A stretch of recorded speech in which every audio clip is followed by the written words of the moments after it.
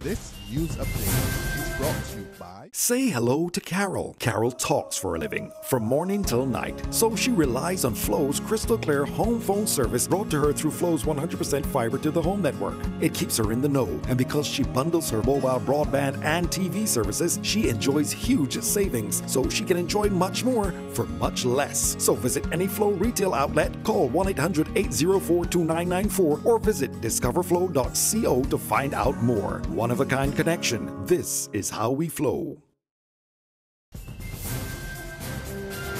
It's Wednesday, March 16, and time for the Barbados Today Afternoon Update. Thanks for joining us. I'm Frenella Wedderburn. An exercise in arithmetics. That's how Opposition MP for St. Joseph, Dale Marshall, describes the government's 2016-2017 estimates of revenue and expenditure. It's the third day of debates on the fiscal package, which Marshall also described as a bread and butter circus show, as it has nothing to offer the average Barbadian, who he says continue to suffer from water shortages and a host of other challenges. People can't save a penny. The government can't save a penny. And we know that without savings, there's no development. And the time is rapidly coming when the government will be able to borrow no more. If this administration wants the Barbados, they'll probably present ideas. I have one idea, sir. They should call the election, place themselves and their fortunes before the people, and let the people decide. Mr. Speaker, this big, fat, yellow book is nothing more than an exercise in arithmetic. That's all it is. It is an exercise in arithmetic, and in my respectful view, Mr. Speaker, it is worth less than a housewife in Checker Hall preparing the budget for her household tomorrow or Friday on a piece of shop paper. Opposition MP for St. Thomas is calling for a designated facility for young drug offenders, but the Attorney General says the government simply cannot afford it at this time. Yesterday, Cynthia Ford made a case for the facility on the basis that the current systems were not working for that demographic. I want for the inter-ministry or committee as well to work towards a facility for the young drug offenders. The stigma at the psychiatric hospital is growing even bigger, and a lot of young people don't want to go there. There has to be some separate and distinct facility for clinic where they can go and get their treatment and whatever whatever training and assistance they could get to be able to get the help that they need to bring them back into society. But in response this morning, the Attorney General, Adria Brathwaite, says the opposition is sending mixed messages and it should stop with the political rhetoric. We should not utilize the facilities at the psychiatric hospital. We should create a new facility to deal with young people who have psychiatric issues. And whereas I accept that, and whereas in an ideal situation, we will want to do that. But again, we cannot afford it at this point in time. You hear... Honourable Member, you have 5 minutes in which to conclude. Thank you. You hear that, in fact, that we should create a new facility to deal with our troubled young people. More money.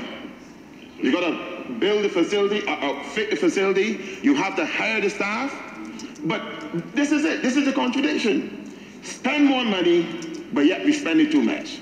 Every time you hear on the other side, because it's all about politics.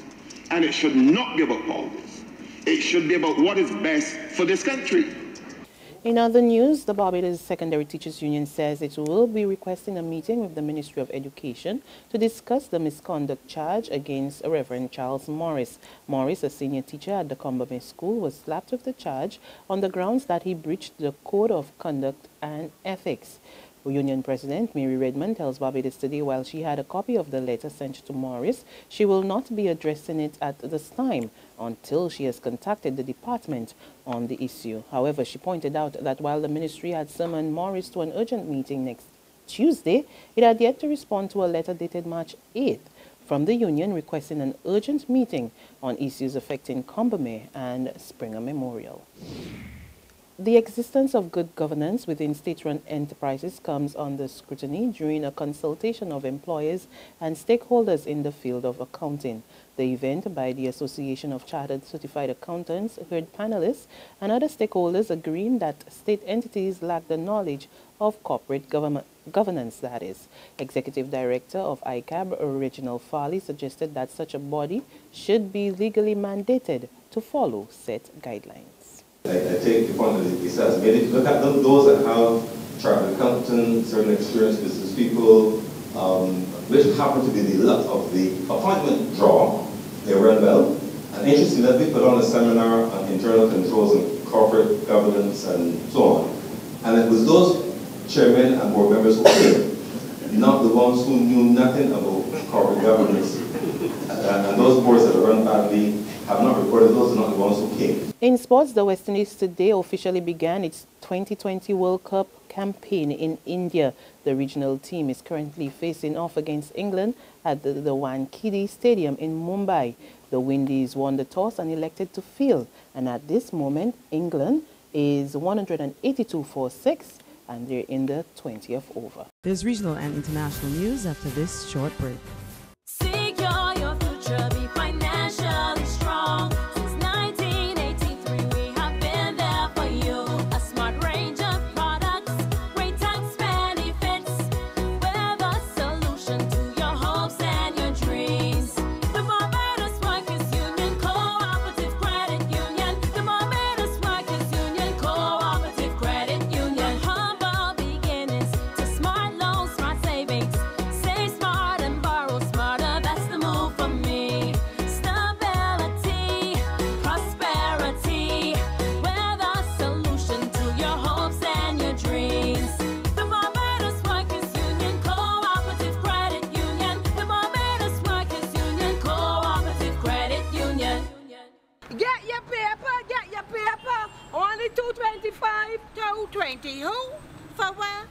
That's the BSTU news. I don't read about that on Barbados today since last night. That can't only can't do. $2.20. Who? Barbados Today. News you can trust.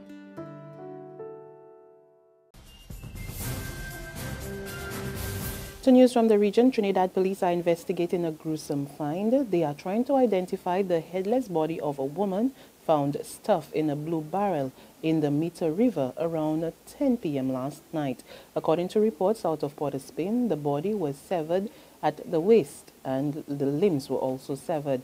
The word Leo was also tattooed in the lower back. Up to this morning, the head had not yet been located. The body is that of a woman in her mid-30s, and the racial identity is not at this time certain. And on the international scene, reports say President Barack Obama has nominated veteran appeals court judge Merrick Garland to be the next U.S. Supreme Court justice. The Supreme Court vacancy follows the death of Justice Antonin Scalia. The 63-year-old Judge Garland is the chief judge of the Washington Appeals Court and a former prosecutor. But the Republican majority leader says the Senate will block a vote on any Supreme Court nominee from President Obama.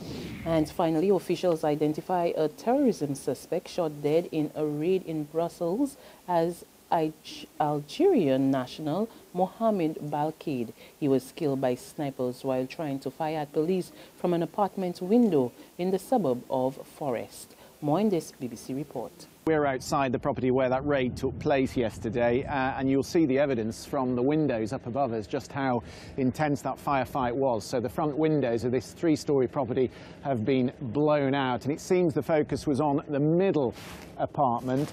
Down here on the floor you can see all the evidence of the forensic work that went on overnight, plenty of plastic gloves around, and it was an operation in fact that started at 3 in the afternoon. It went on for 10 hours as they tried to work out just who was in the apartment and whether any gunman had managed to escape.